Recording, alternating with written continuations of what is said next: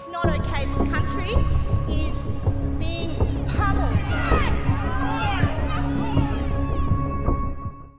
It's Tim Wilms here for the Unshackled, and I've just finished viewing for the first time Topher Field's Battleground Melbourne, which was the feature freedom film at the 2022 Melbourne Underground Film Festival MUF. I'm here with the filmmaker himself, Topher Field, and having seen it for the first time, not wanting to have seen it because a lot of people don't want to relive the trauma.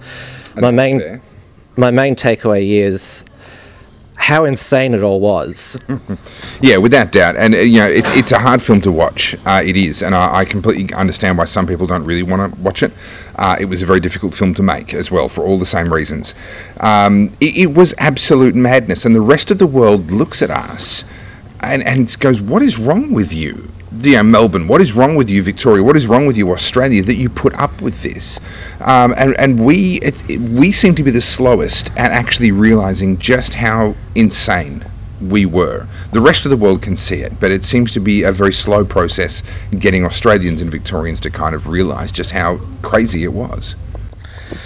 So it's December 2022, about a year after the film's events wrapped up, and it's 1 week after the state election. Dan Andrews was returned, but in terms of we heard about the science and obviously the narrative.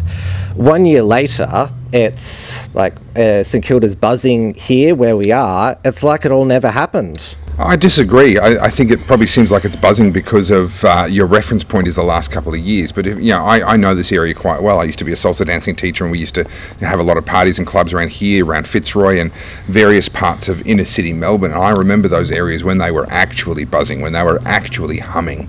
And it has not come back to that yet. Now, I'm not saying it won't, and I do hope it does recover. I don't wish ill on my beloved home city at all.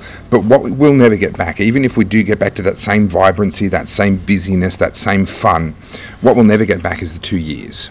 And what people will never get back is all of the savings that they were cleaned out of. And people say, "Oh, well, it's just money." No, it's not just money. That's years of someone's life, putting aside savings. And it's years, it's someone's future. That savings was going to go into something, into a house, into a car, into a holiday, into an education for the kids, into whatever it was going to be, retirement fund.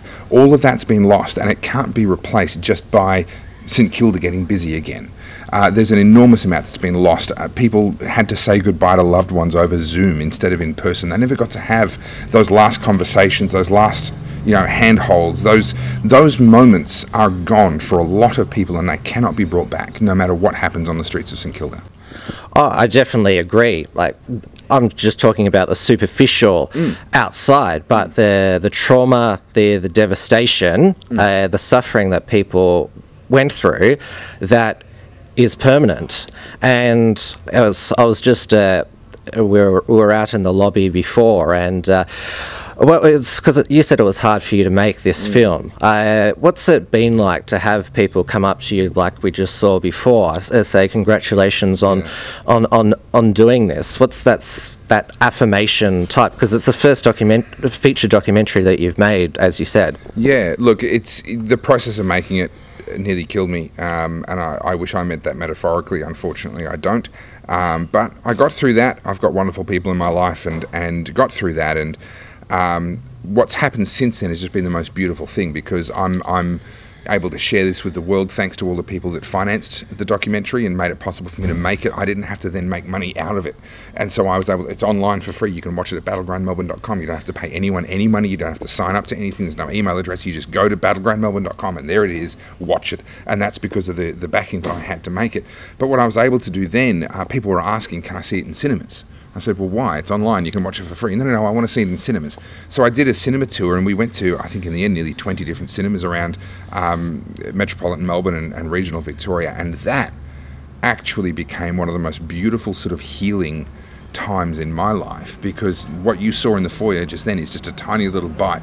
We would have anywhere up at some showings, we had over 400 people, 450 people at the premiere, had hundreds of people at other showings, and I would have them just almost literally lining up afterwards, wanting to give me a hug, wanting to shake my hand, wanting to say thank you. And that actually was just the most wonderful thing for me, and really helped to sort of lift me out of where I was at emotionally. Because this is a local audience, there was quite a bit of laughter hearing Dan Andrews decree the science. That's the vibe that I got, because the overwhelming, I'd say exclusively the people in this crowd, relived it, and obviously we all relive and in some cases grieve in different ways, and it was that insane that you just laughed at some of it. Oh, especially when you get Daniel Andrews coming out proudly announcing that he's always been a big supporter of the right to protest, and things. He actually said that. He had this is the lack of self-awareness. This is the narcissism, that he just thinks he can say something and it just becomes true.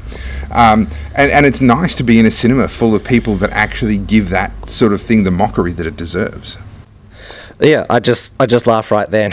you retelling it now.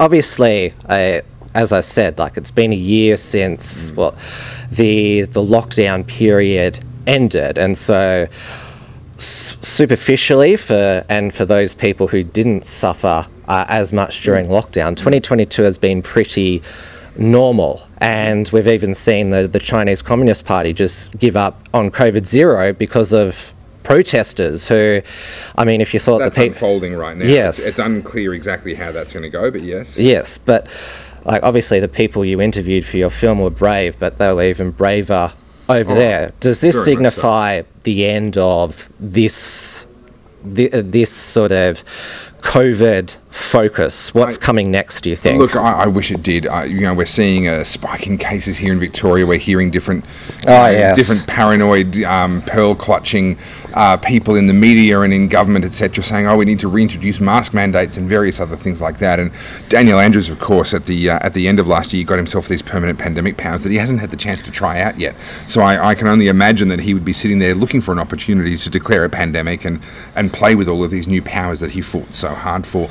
No, unfortunately, I don't think we've seen the end of COVID, and we certainly haven't seen the end of this growth of government power. Oh, no, definitely not. That's just going to morph and change shape, and they'll use whatever guise is available to them at whatever time. But no, unfortunately, I don't think we've seen the end of COVID yet either. On the non-COVID front, a re-elected Dan Andrews for next 4 years in Victoria. What do you see there? Well, more of what we've had, only potentially even more so. I mean, he's a narcissist. I would argue he's probably a psychopath, but he's certainly a narcissist. And being re-elected now would just feed all of his sort of God fantasies that he's got about himself. So what we're going to see now is he's going to be even more brutal and ruthless at a political level in terms of making sure that only his sycophants get onto the cabinet, only people that are on his page ever get to contribute to anything in public life. We've seen the shameful ousting of a CEO of a football club because the government didn't like them. We've now seen the Liberal Party capitulating to this sort of pressure that's been created by Daniel Andrews and his government by disendorsing some of their own candidates on the basis of the churches that they're a part of. I mean, this sort of viciousness is going to escalate a lot more. Let's not forget Daniel Andrews passed a law last year that basically made himself God in the form of dictating what people were and were not allowed to pray. Right, we're right down to that level. This is not a prediction of what will happen in the future. This is on the books. It's the law now here in Victoria. Daniel Andrews believes that he's God, and what he has now is a mandate from the people to behave like he's God. So I think we're going to see a lot more of what we have seen, only on steroids.